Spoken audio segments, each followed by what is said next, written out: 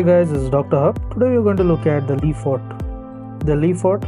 classification, and this is going to be of the maxillary sinus. So it's the maxillary sinus.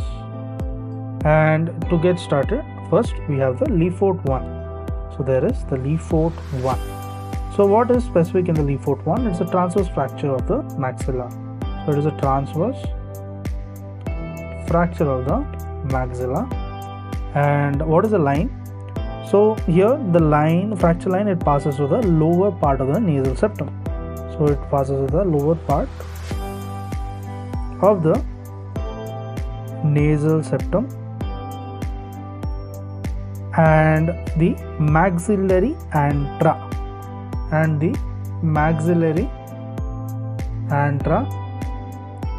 Next, it also passes to the pterygoid plates.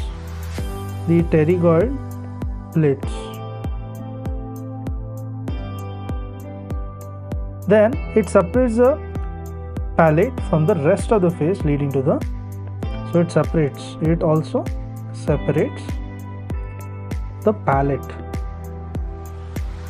from the rest of the face, leading to, so what does it lead to? It leads to the floating teeth of palate. It leads to a floating teeth or the palate. So this Lefort 1, it is also known as the Gurian's fracture. So it is aka the Gurian's fracture. Then we move on to the fracture 2. So the Lefort 2, it is a pyramidal fracture. It is a pyramidal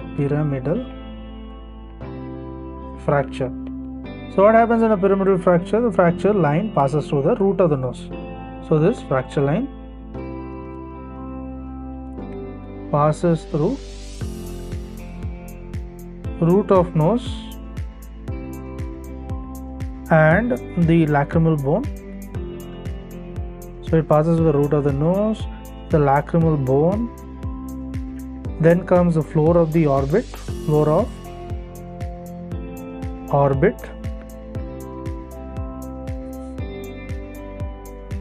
upper part of the maxillary sinus, and the pterygoid bones. Then on X-ray and CT, it appears a hanging maxilla. So on X-ray as well as on CT, what appears is a hanging maxilla which can appear. So this Lefort 2, this fracture, it is associated with the CSF rhinorrhea. So it is associated with the CSF rhinorrhea. This is again important. Then we move on to the Lefort 3. So there is a Lefort 3, that is a craniofacial dysfunction.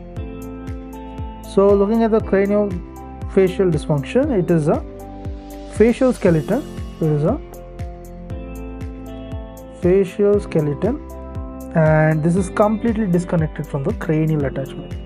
So it is completely disconnected from the cranial attachment.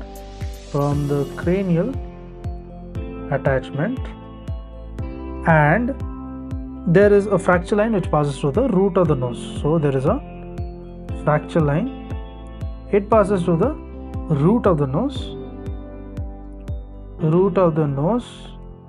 and there is a ethmoidal frontal junction, Next there is a superior orbital fissure,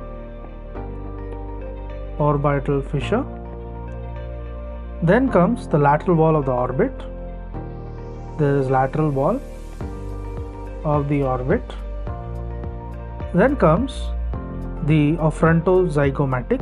There is a frontozygomatic, and there is a temporozygomatic sutures and temporozygomatic sutures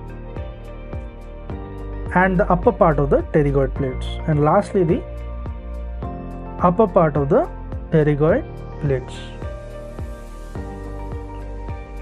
Upper part of the pterygoid plates. So this is also associated with, so the leafort 3 and 2 are associated with, so this is leafort 3, so this is associated with the CSF rhinorrhea.